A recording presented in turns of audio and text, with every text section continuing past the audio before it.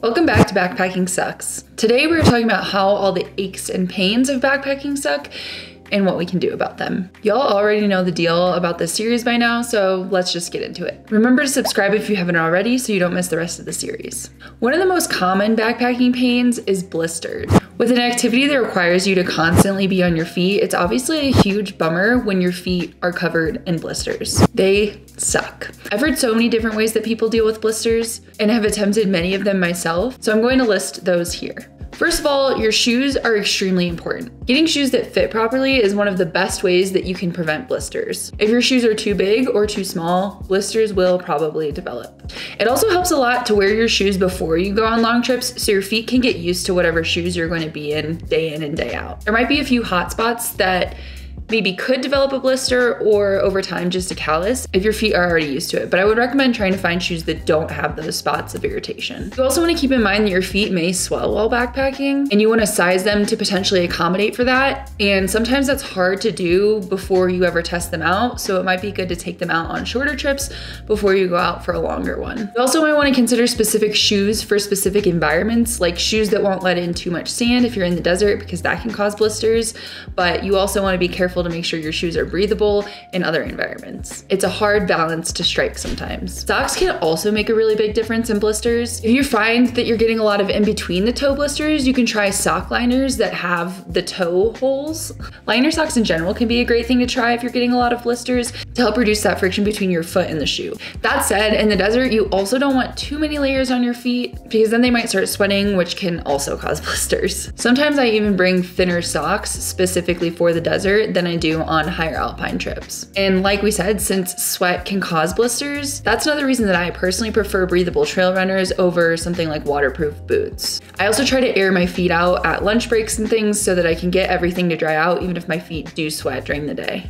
Gaiters can also be really helpful for keeping the blister causing debris out of your shoe. So you can add those to your foot setup on trail and try to remember to dump out your shoes on breaks and when you're airing your feet out. Gluco tape, as I've mentioned in videos before, is one of my favorite ways to treat hot spots or blisters. If I catch a hot spot early enough or know that there's a problem area on my foot, I like to cover that up with Gluco tape to help prevent that blister from ever forming. And if it has already turned into a blister, I'll put gauze in between the Gluco tape and my foot so that the Gluco tape isn't directly on the blister. If the blister is already open, I might also add some Neosporin to that combination. I will say, as I've said before, to be very careful with Gluco tape on your bare, especially weakened skin. So like if the blister is already forming or already there, be really careful not to put the Gluco tape directly on it because then when you go to take it off, it's so adhesive that it might pull that skin off with it. I also like to wait a few days before trying to take Gluco tape off for the same reason. Moleskin is another thing that I see a lot of hikers using.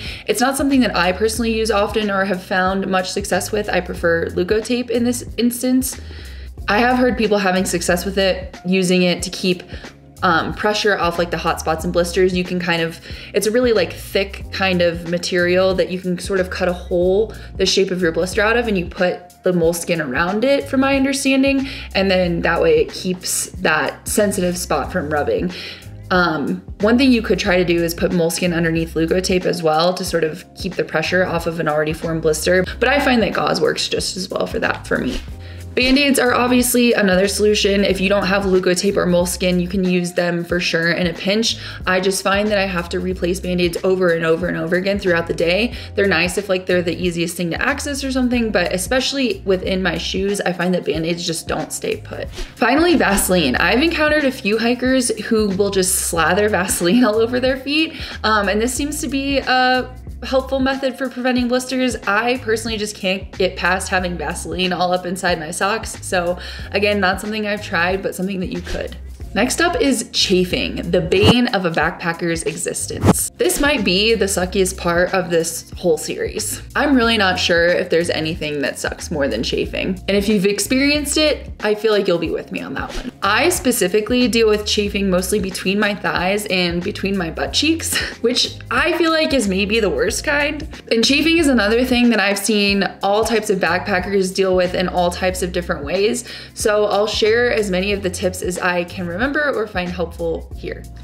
First, chafing is usually caused by the friction between either skin to skin contact or between your clothes and your skin. Having clothing that fits in specific ways can really go a long way to prevent chafing, I think. One of the worst chafes that I ever got while through hiking, wearing my normal hiking shorts under like sort of saggy rain pants while it was really humid. Between the moisture and where like the crotch of the rain pants were hitting my regular hiking shorts, it created this like awful trifecta of a lot of friction and led to really terrible chafing. I could have prevented this with either longer shorts or rain pants where the crotch wasn't so low so it wasn't hitting at the same exact spot as my shorts, but by the time I realized what had happened, it was already too late. As a lady whose thighs do touch while I hike, I prefer to wear biker shorts or like any kind of short that has spandex underneath that go a little bit longer than like your typical running short. I have friends that will wear leggings or pants while they're hiking for this same reason. When you're picking out clothing, you just want to keep an eye on where the seams hit and make sure that that won't also contribute to chafing. If the seams are hitting right where your thighs are rubbing together, that can be a recipe for disaster. The seams in underwear have also caused chafing for me while backpacking, and the best solution that I've found for that is honestly just wearing seamless underwear. My personal favorite is not like a techie brand at all, but it's the Auden underwear from Target. If you're in like a drier environment or not sweating as much, it's maybe not as important, but I've found that in hotter environments, this is really important for me. This next one might sound weird, but bear with me, I promise it works really well. And that's using either diaper rash cream or Vagisil for chafing. I actually learned about the Vagisil from my friend Twerk, and he absolutely swears by it. I was a little skeptical at first, but once I tried it, I understood the hype. I use them both for like once I start to feel chafing to sort of provide like extra protection and glide for wherever the problem area is. I also use them for once the chafing has already kind of happened and to provide a little bit of relief at nighttime when I'm trying to sleep. Next, Body Glide or Vaseline. I hear both of these options from people quite a lot, but personally I find that the Vagisil and diaper rash cream work a lot better. But Body Glide or Vaseline can be great options if that's all you can find or all that you have on hand to sort of, again, alleviate the friction in that problem area to try and prevent the chafing from happening. You just want to make sure if you're using these that you are letting that area dry out at night, because moisture is what contributes to chafing as well. So you don't want it to be staying moist constantly. You want to let it dry out so it can heal. Aloe vera and healing lotion are also something that you can apply once you've allowed the area to dry. So maybe you've sat at camp for a little while, it's dried out, and then you want something to put on it at night so that it heals a little bit faster, or you can relieve some pain, and that's where aloe vera or healing lotion would come in. Finally, baby powder can be a great tool to help prevent chafing. If you're getting it and you have a suspicion that it's because of the moisture in a specific spot, you can add baby powder to sort of dry it out and help, again, prevent all of that friction that's happening in whatever area you're dealing with the chafing. Ladies, just be careful not to use anything with talc in it, although I don't think that they even make baby powder with talc anymore, but something to keep an eye out for. But in summary, my personal holy grail combo for dealing with chafing is 1, seamless underwear, 2, longer spandex shorts, 3, Vagisil. If I have those 3 things, I, no joke, don't feel like I need anything else. Another thing that can really suck to deal with while backpacking is sunburn. Especially if you spend an afternoon relaxing shirtless at an alpine lake and all of a sudden have to carry a 30-pound pack on sunburned shoulders. The best way to deal with sunburns, of course, is to not get them in the first place. And in order to avoid sunburns to begin with, here's what I do. And next up, I'll talk about what happens if you goof. First, I've sang their praises many a time on this channel, but I can't say enough good things about sun umbrellas. They make being in the shade a permanent reality and possibility, even when there are no trees around. Next is protective clothing, so sun hoodies, sun gloves, pants, hats. The more skin that is protected by UPF fabric, the better off you're going to be. And the less sunscreen you have to remember to apply. I also like to keep sunscreen in my fanny pack or hip belt, whatever I have, and in my pack. If I keep a small tube in my fanny pack, I'm much more likely to reapply it throughout the day, and I can even reapply it to like my face and stuff while I'm walking versus having to take off my pack and put on the sunscreen. Sometimes reducing just that little bit of extra friction means that you're gonna reapply more often. And also apply sunscreen early and often. I apply sunscreen every morning as part of my like leaving camp routine, and that's when I use the big tube that's in the back of my backpack. If you make it a specific part of your routine, you're less likely to forget. And I try to also reapply at every break. I know we don't live in a perfect world, and I have made the mistake before, I'm sure many of you have made the mistake before, of roasting the shit out of yourself on a backpacking trip. So what do you do then? First, aloe vera is going to be the best thing that you can do for yourself in the short term. Sometimes that's hard if you didn't think ahead to pack it out, but try and pick some up when you're in town. Next time you get to town, maybe try and get to town a little bit early if you can to get yourself some relief. Next, it's really important to stay hydrated. Once you have burned your body, you are going to be going through liquids a lot faster, and you want to make sure that you're keeping fluids in your system. Next, don't forget to keep applying sunscreen. Don't just give up because you're already like burnt to a crisp. You can make it worse, so try and keep reapplying sunscreen even if you are already very burnt. If it's really bad, you can try taking some pain relievers to deal with the pain. But remember, this is not medical advice. Always talk to a doctor. Especially when backpacking out west, I tend to dry out a lot. This can lead to some painful things like cracked skin and chapped lips, which suck. One of the most painful things that has ever happened to me while backpacking was my legs cracking open on the CDT after going in and out of the Gila so many times. I think the combination of that and the dry air just dried the skin out on my legs so badly that they started to literally crack open. And that was a nightmare to deal with. But here's some of the ways that I deal with dry skin and chapped lips while backpacking. First, sunscreen chapstick during the day. This is super important to keep your lips from getting burnt, which will make them burn a lot and crack open a lot more. Second, using Aquaphor on your lips at night. This combination I think is like the perfect lip health while on trail, because Aquaphor, I swear, heals me immediately. Third, I know it might seem like a luxury item, but I've definitely carried out lotion when I'm backpacking in really dry environments. You can pack a little tube if you've been drying out a lot, or use sunscreen with moisturizer in it so that you're kind of killing two birds with one stone. Fourth, something that I learned the hard way on the Gila was to avoid going in and out of water frequently if you can. Obviously, in that scenario, I really couldn't do anything about it, but if you notice your legs are really, really dry, maybe avoid the alpine lake that day, as much as that pains me to say. Finally, diaper rash cream, in addition to being good for chafing, can be really nice to relieve dry skin. I did learn the hard way that diaper rash cream mixed with dirt turns into something resembling concrete. So my advice would be to only apply this at night once you're done hiking, because I tried putting diaper rash cream on my cracked legs in the Gila and it definitely made it feel a lot better. But like I said, it just mixed with the dirt, and then when I had to take it off that night to get into my sleeping bag, it was almost impossible. Injuries are, of course, one of the most prevalent pieces of this category and can be, in my opinion, up there with chafe in their level of suck. They may even make me eat my words for calling chafing the suckiest, because injuries at best are incredibly inconvenient and at worst potentially hike or trip ending. For me personally, sustaining an injury either from falling or freak accident or overuse on the PCT was one of my biggest fears before I started backpacking, and still is an anxiety that is hard for me to quell at times. There are a few things that you can implement to prevent injuries, which again, like sunburns, I think is the best approach.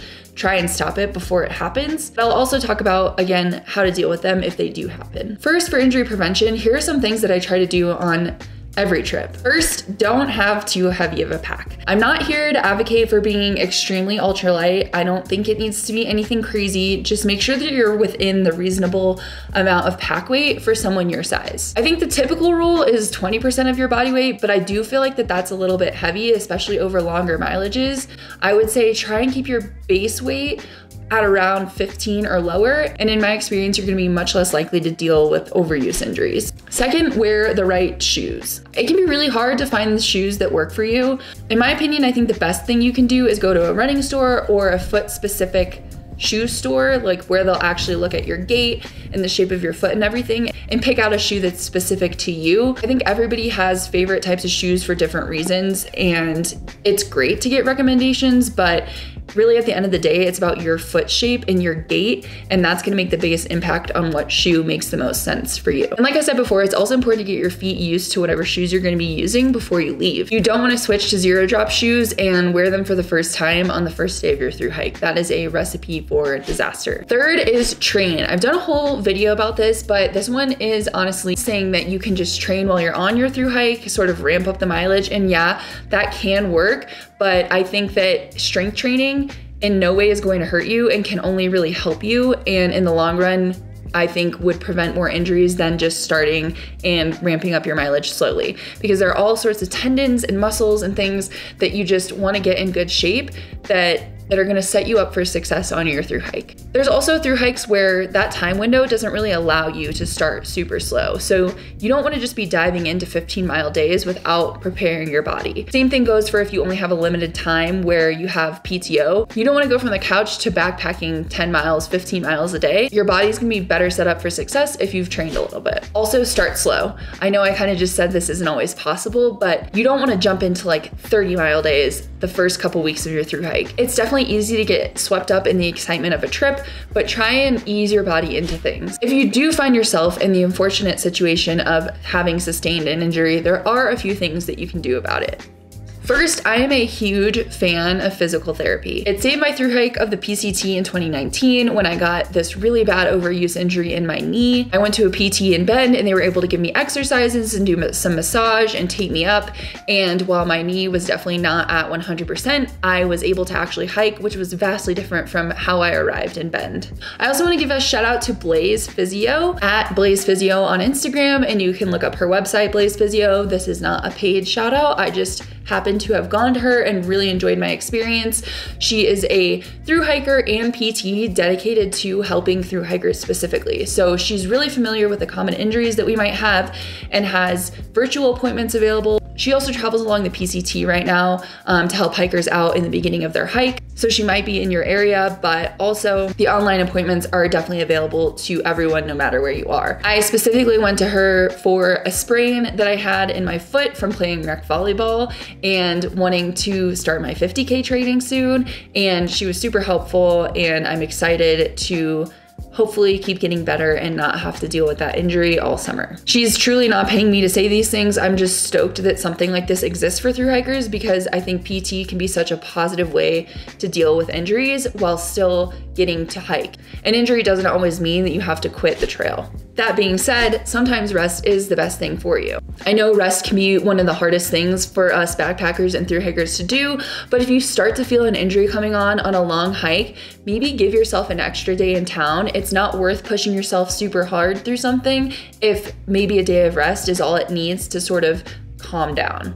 A small injury can definitely turn into a bigger one if you push it too far. That's where something like the help of an expert comes in amazingly, because they can tell you, oh, this is something you can hike through, or oh, this is something that you should give a little bit of time before it turns into something much worse. As a sort of addendum to taking rest days, I would recommend to try and budget some rest time into your overall thru hike time plan. If you already have those potential rest days budgeted in, you won't be as nervous about taking that time off. You'll be like, oh, well, I already kind of planned for this, so this works out. You want to make sure you have that buffer built in, both time-wise and financially. Semi-related to injuries, one of the persevering pains and sucky parts of backpacking is foot pain. I'm not talking about like foot injuries specifically, just the persistent ache that you get from walking for miles and miles and miles on end with weight on your back. For me, this always picks up on especially rough terrain, and is specifically worse when my shoes are kind of nearing their last leg. Like, it's almost time to replace them, but not quite. And it's always worse at the end of the day. So here is how I deal with the dreaded thru hiker foot ache. And I'm curious to see how many of you have this experience as well. First, I put my feet up. Usually while I'm resting, I'll set my pack out and try and put my foam pad against a tree or something, and then put my feet up on my pack to rest while I'm braking. Second, I take my shoes off and I will massage my aching feet at breaks. This provides some temporary relief. Third, I will soak my feet in cold streams to help kind of reduce the inflammation and just make them feel a little bit better for a little while. Fourth, I try to sleep with my feet uphill if I'm on like a slightly sloped campsite, or I will put my pack under my feet to elevate them at night to again help with the swelling. I will also take turmeric to help with inflammation. This is an anecdotal experience, but I felt like on the CDT when I was taking turmeric, I definitely relied less on ibuprofen. Finally, if they're aching so badly that I can't fall asleep, I will take ibuprofen to fall asleep. Again, talk to a doctor always before taking medication. And if none of that is helping, I cave and I get new shoes early if I need to, or I've also been looking into more cushiony shoes. Switching to Hoka's has been really nice for me. Again, everybody's foot is different, but I've been really enjoying the cushion that's in my Hoka's. However, I haven't done any days over 30 miles since getting them, so I will report back once I do. Thank you so much for listening to me complain about backpacking yet again. If you haven't seen the first 2 in the series, be sure to go watch those. And remember, I make new backpacking videos every Wednesday, so don't forget to subscribe. If you have any venting you'd like to do or any suggestions you'd like to leave, please do so in the comments. Thank you for watching. Bye.